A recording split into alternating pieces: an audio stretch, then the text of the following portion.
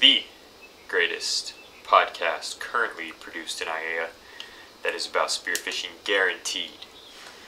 Today we're going to talk a little bit about Moo. Then we got Joe Fricini, host of Spear Divers TV, going to show us how to fillet a fish on our Catch of the Day segment. And we'll have a new feature that we're going to have every podcast about freediving.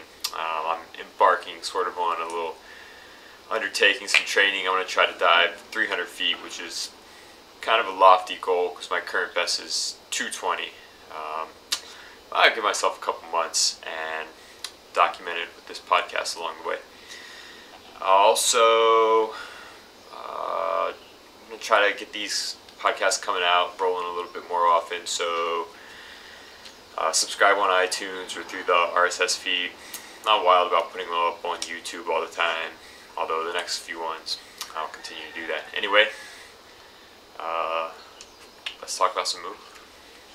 If you're not familiar with the Moo, it's this guy right here. It's a pretty popular fish to hunt. It's definitely a big challenge, and the reward is good too. It's a really tasty fish. What they like to do is just kind of hover around in a little school.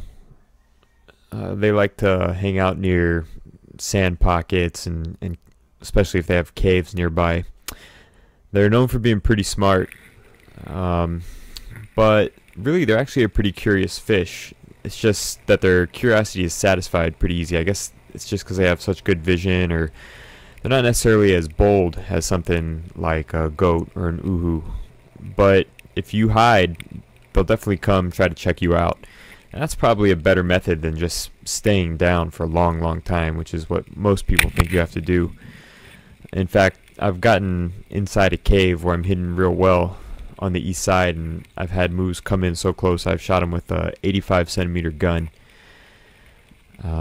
which doesn't have a whole lot of range. So you can see here my favorite technique is just to get far back in a cave if you can, and then dust up some sand to really obscure the view of you even better, and that usually works. The Moo will come right in.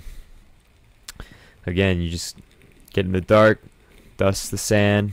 The Moo wants to come check you out. And next step, sometimes you still do have to take kind of a long shot.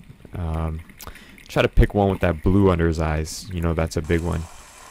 Every now and then they're out in the open, but you still have to make a good shot.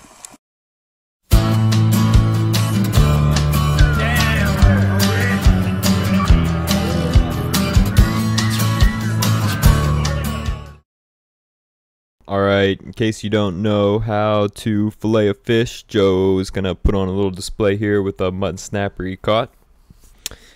He starts, you can see, by slicing back behind the head and then along the spine on the lower part. And then on the dorsal part, he follows the spine again. You want to get a good sharp knife. I'm not really an expert on knives, but anything with a Japanese name is usually pretty good. Right there, he's just kind of feeling with the knife along the ribs. You don't want to cut through the ribs. You kind of want to almost scrape above them. And then there are some bones perpendicular to the spine that you just cut through. You can see it's easy to just cut the meat right off the skin, and right here you can, he's cutting those intramuscular bones. I think they're also called like neopleural bones, the ones that are perpendicular to the ribs. Now you just flip it over and repeat on the other side.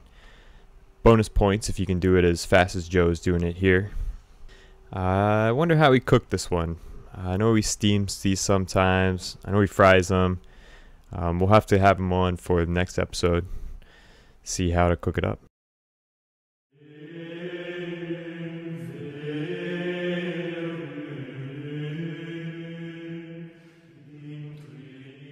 So we're starting by measuring our lung volumes. All you need is a big plastic container, a small one, and a tube. Calibrate that smaller container by dumping a liter, maybe even just half a liter of water into it at a time, and then mark off on each side that measurement. What you're going to end up doing is turning the small container upside down in the big one and breathing into it through the tube, catching the capacity of your lungs. There's more about this on the website, thekindproductions.com, if you follow the articles tab. You might be surprised that lung volume actually isn't all that important to freediving. You can still dive pretty well without huge lungs, but Mike and I are going to do a little bit of training, and we wanted to see how it would affect our lung capacities. We tested them with and without packing. Got quite a bit more with packing, but be careful about that. It can you can get hurt doing that. An even simpler method for getting your lung volume is just to take a balloon, blow it up, measure their circumference, and then calculate the volume from there.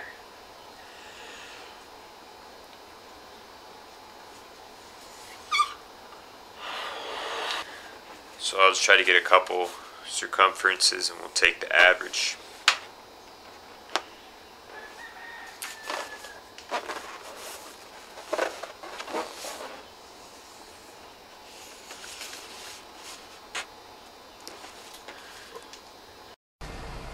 So really that's a measurement of your vital capacity, which is different than your total lung capacity. We kind of sped through all that, but that's because the podcast was running a little longer than I really wanted. And you can just go to thekindproductions.com webpage and read all about it. Please do that and play along at home.